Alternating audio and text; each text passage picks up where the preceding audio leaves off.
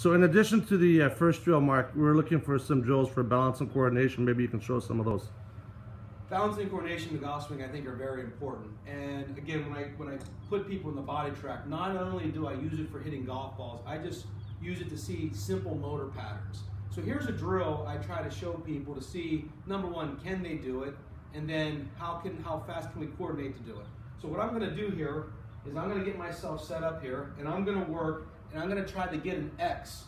I'm gonna make the pressure ball over here on that screen turn into an X. So the first thing I'm gonna do is I'm gonna start working right heel, left toe, and then I'm gonna switch it to left toe, right heel, then I'm gonna switch it this way, and I'm gonna switch it this way.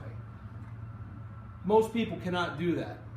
Most people, when they try to do it, the ball kind of goes all over the place. So that tells me the coordination they have with their body, how out of control their pelvis is moving. And again, it seems that if I can get some people to sort of control just basic movement patterns, they can start really getting a feel of the connection to the ground. And again, that's just a little coordination balance drill. And again, the more they do that, the more they can feel what the ground is doing, so in the golf swing they can equate that to the golf swing. Mark Sheftic, Head of Instruction at Marion, Terry Hashem on BodiTrak.